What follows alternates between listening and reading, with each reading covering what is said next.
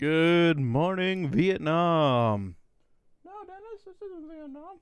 Oh, wait, YouTube. Hi, you beautiful beauties. Welcome to In the Loop, our weekly gaming news segment giving you a fresh look at what's coming up, as well as what we have for you this week. I'm Dennis. Oh, yeah, we didn't. Andrew's not here this week. We didn't have enough budget for him, so he'll be here next week, hopefully. We made it, folks. Welcome to the hottest season of the year for games. Practically anything major left is coming out in October. The list may look smaller than previous months, but it's loaded with AAA games, so for the first week of October, here are the games, my guys. We have Mega Man 11 for the PC, PS4, Xbox One, and Switch.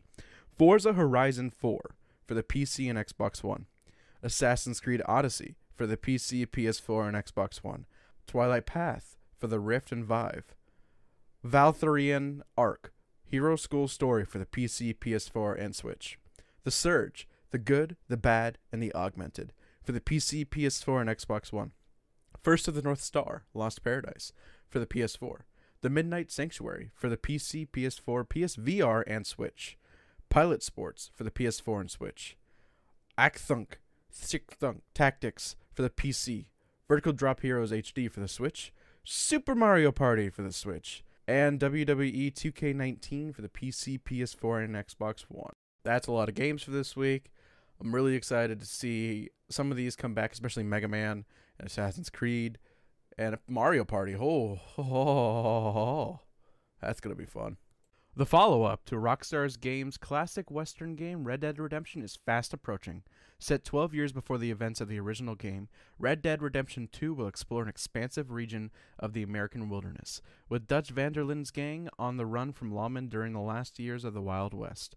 Experiencing Rockstar's take on the open-world Western from a new perspective, you'll uncover the history of the van der Linde's gang, which has a young John Marston in its thralls.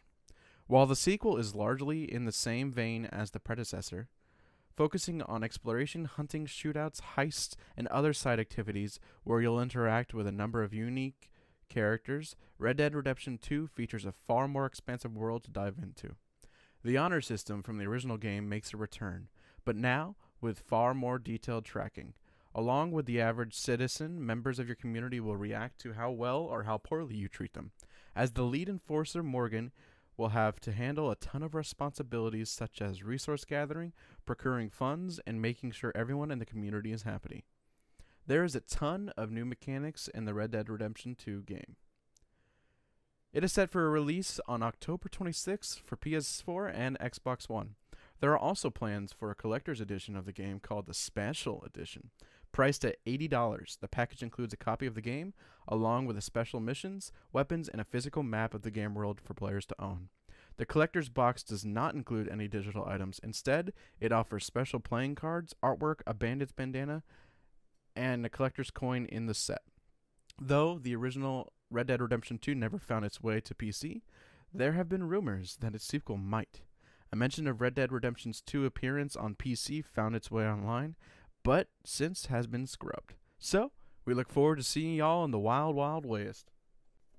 That concludes everything for news this week. Our channels this week include mine, of course, which I'll be uploading hopefully Monday, Wednesday, and Friday. I finished the whole Spider-Man series last week, so I'm kind of a little bit slow right now while I'm trying to let things settle down. Redirected, we'll have a video on Wednesday, which we need to get back to recording because that's the only thing we have. That last video, whoops-a-daisy, call me crazy. And Andrew's not here, but we'll pretend he is.